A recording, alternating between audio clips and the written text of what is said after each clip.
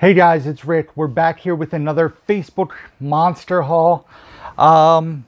This is all from 3 different people. I have my 2 hookups on Facebook. That is where a lot of this stuff is from.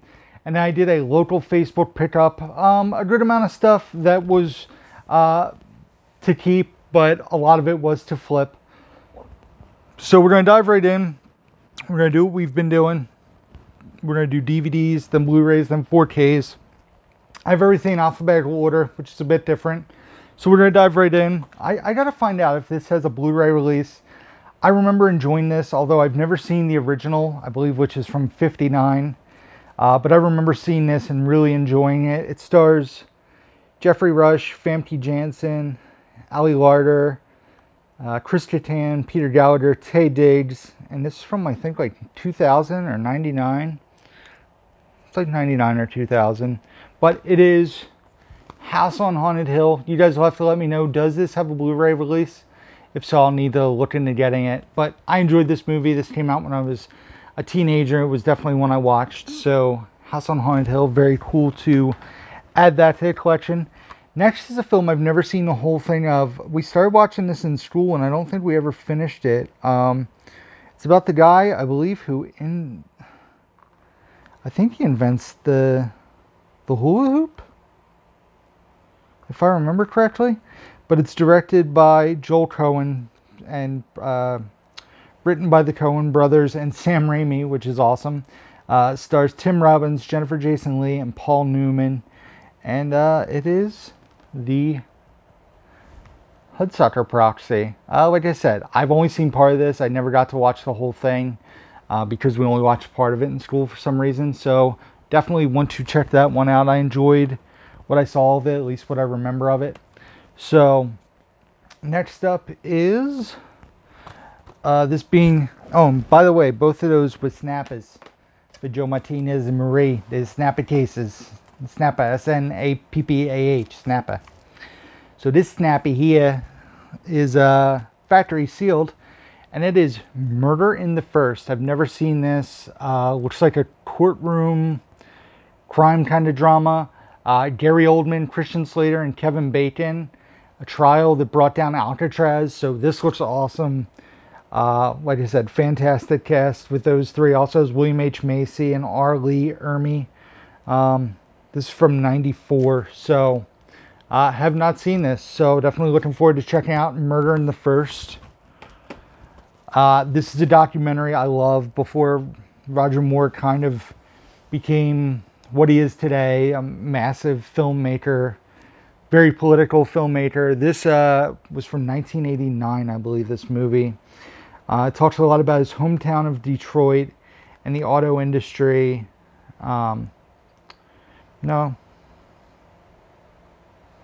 Nope, I'm thinking of the big one. This isn't about the auto industry. This is just about his hometown. I'm confusing movies. I think that was called The Big One. This is Roger and Me. I think I really like this movie. I could be thinking of The Big One now that I read the back of this. No, efforts to meet General Motors. No, this is the movie I'm thinking of. Sorry, brain fart. Roger and Me, great documentary. Like I said, an early Michael Moore film. That's also a brand new factory sealed Snappa. And that's it for the Snappas. Next up, another film I've never seen. This stars Bobby Cannavale, Patricia Clarkson, Michelle Williams, and of course Peter Dinklage. And that is The Station Agent. I've never seen it. Sounds excellent. I love Peter Dinklage. I love Bobby Cannavale. So definitely interested in checking this one out for sure. I've never seen that. This is a movie I watched a lot as a younger kid. Bridget has never seen this one, so definitely want to show it to her. I think this came out maybe like 92, 93. And that is Swing Kids. It's basically about a group of kids during Nazi Germany who would go to like underground clubs. It has Christian Bale in it. Also Robert Sean Leonard from Dead Poets Society. Frank Whaley from Career Opportunities. And yeah, they basically, it's good. It's a drama, but great performances by young actors. Swing Kids. Like I said, Bridget's never seen that. This one I initially got to resell, but based on the description and the cast of this film, Bridget and I both want to check this out. You have Gary Oldman, Kate Beckinsale, Patricia Arquette, Matthew McConaughey, and that is called Tiptoes.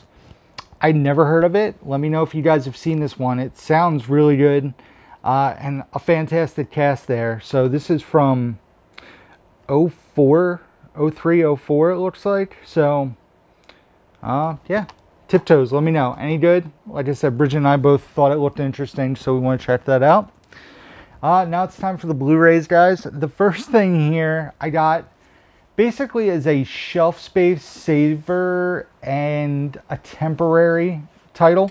And I say that because the 4K is coming out in about a month and a half, and I will be upgrading, and I already own this on Steelbook on Blu-ray. So I basically I had the original set, which was a bigger set, took up a lot of space. And I like this set because it's like a digibook kind of. And it is the Back to the Future 30th Anniversary Edition. All this stuff, except for the next title, are all from my two of my Facebook guys. So it has the 3 movies, and then it has the bonus disc. It still has the Back to the Future ride and the Jaws 19 trailer and everything. Like I said, it comes in this book. The movies are in sleeves. So it's cool. It's going to be temporary because once I get the 4K set, that'll have the discs on Blu-ray and 4K. So this is a temporary shelf filler and space saver. I could have just waited, honestly, but why not? This I got off of Facebook Marketplace and a local pickup. This was $2, and it's a movie I've never seen, but I've heard fantastic things about, but just haven't had the chance to watch it. I know it's a heavy movie, and that is The Boy in the Striped Pajamas. This was a very popular rental when I worked at Blockbuster in 2008. We only had like 2 copies. It was always being rented out. People were always asking for it. I've never seen it.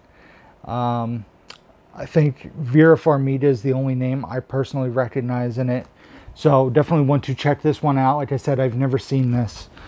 So that is Boy in the Striped Pajamas. Next up, this movie is outstanding. I can't tell which pile you guys can see.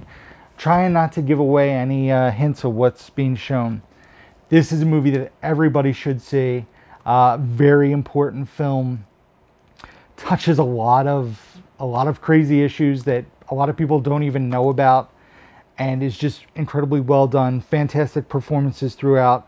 Basically about an attorney going after a major company. I've talked about it on this channel in a review video, and that is Dark Waters, which stars Mark Ruffalo, Anne Hathaway, Tim Robbins, and Bill Pullman. Basically about DuPont and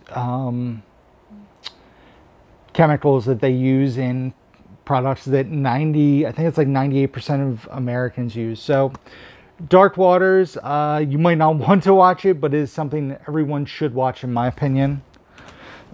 This is a movie Bridget wanted to keep on Blu-ray. Like I said, it was part of stuff I got from one of my Facebook guys.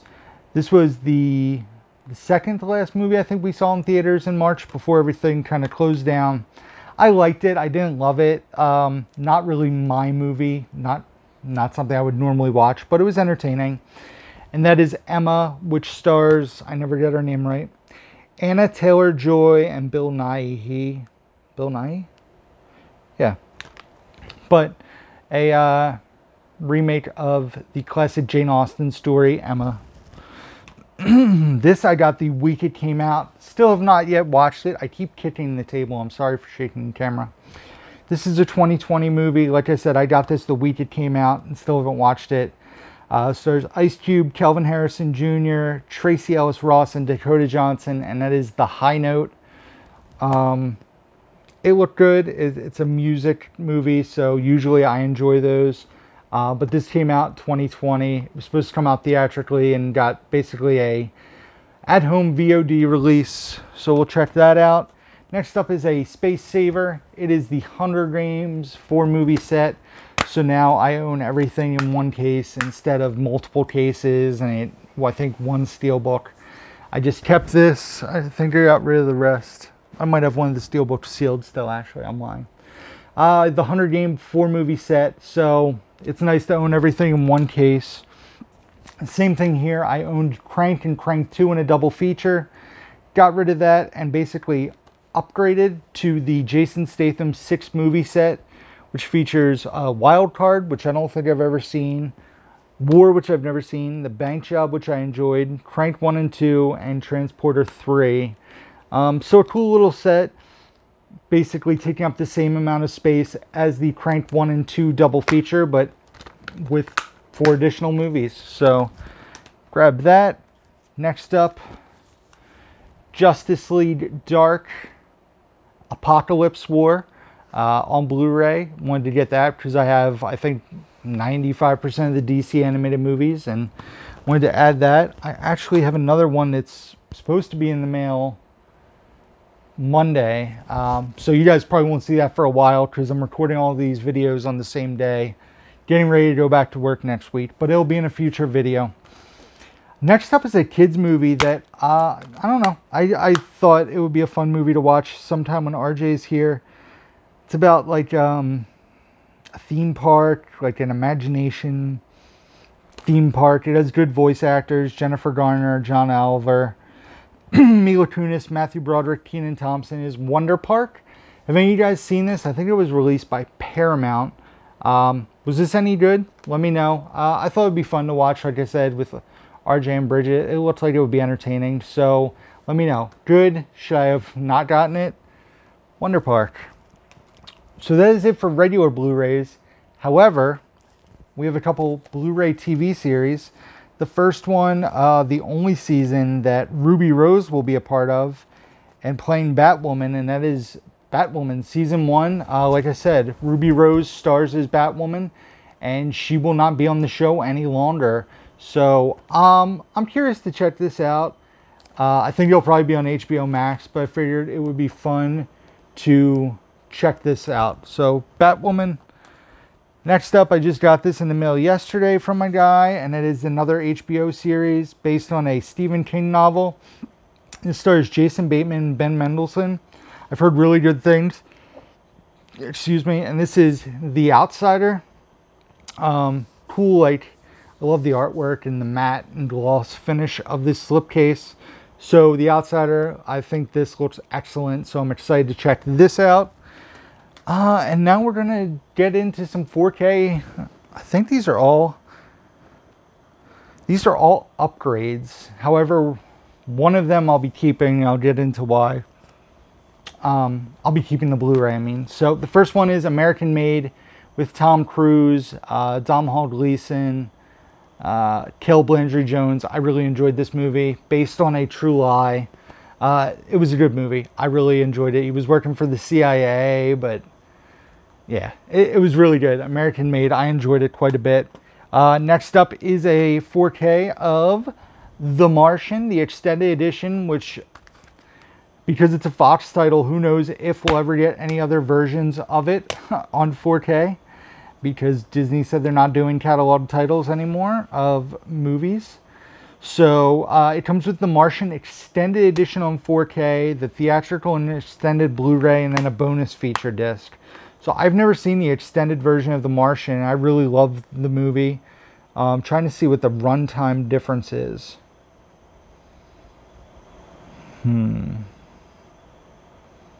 Oh, it's 151 minutes. The regular version is 141 minutes. So I wonder what's in there that wasn't in the original. Next up, I really have been holding off buying this and a few other movies because I wanted to get the steelbooks. However, there was never a price drop on those steelbooks, unlike the other steelbooks that that Disney had sold to Best Buy. But I want the steelbook of this. I just don't want to spend $35 on it. And I got this for a much better price. So as a temporary placeholder, Monsters, Inc. on 4K. Perhaps my favorite Pixar movie next to the Toy Story 1 and 2 movies. I love Monsters, Inc. I love Monsters University, but this movie is one of my favorites. Fantastic film. Excited to see it on 4K. So yeah, Monsters, Inc. This is the movie I was talking about where wanted to upgrade to 4K because now I'll have the newer trilogy in 4K, but I'll also keep my Blu-ray of this because it's a really cool Blu-ray steelbook, and that is The Force Awakens, Star Wars, my favorite of the Star Wars films. And now, like I said, I own this, Last Jedi and Rise of Skywalker on 4K. I own the original 6 on Blu-ray, the original 3, and then the prequels. And I also own Solo on 4K as well. So the newer ones I have on 4K. I'm keeping the Force Awakens steelbook because it's awesome. It's really cool. And upgraded that to 4K. Next up, Straight Outta Compton, all about the NWA, Dr. Dre, Eazy-E, Ice Cube, MC Ren, DJ Yella. I can never remember the other two. I enjoyed this movie a lot. It's an F. Gary Gray film, so why not upgrade it? It was the right price. And last but not least, because I got the first Trolls movie on 4K, yes, the first Trolls movie on 4K, why not upgrade World Tour to 4K so I can have them both in 4K, get rid of the Blu-ray, and yeah, upgrade it to 4K, the higher quality. I feel like this is not focused, but maybe I'm not focused. Trolls World Tour on 4K, and that is it, guys. I'm going to try to do an elevator here without spilling stuff. I also need to take a big drink of water when this video's over. Let's see. All right. We're going to go two-handed. And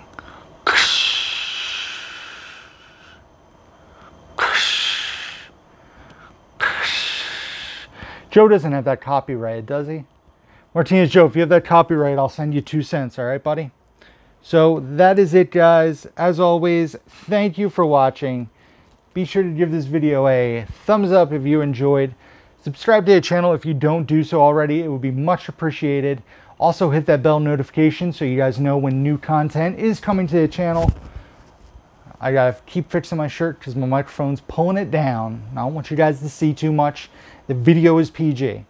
Also, check out the description box down below where you can find links to my Facebook, Instagram, Twitter, eBay page, Amazon wishlist, Blu-ray.com profile, Letterboxd where I review all the movies that I watch, email address, P.O. box.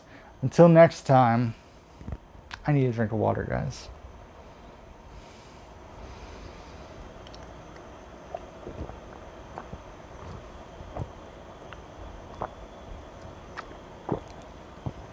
Still watching?